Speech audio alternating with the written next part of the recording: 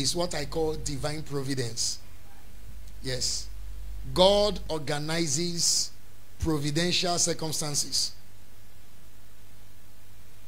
that will create our desired miracle.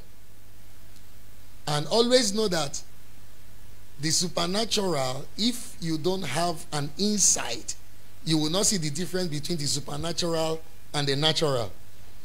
Because I'm telling you the truth, supernatural things happens like ordinary things.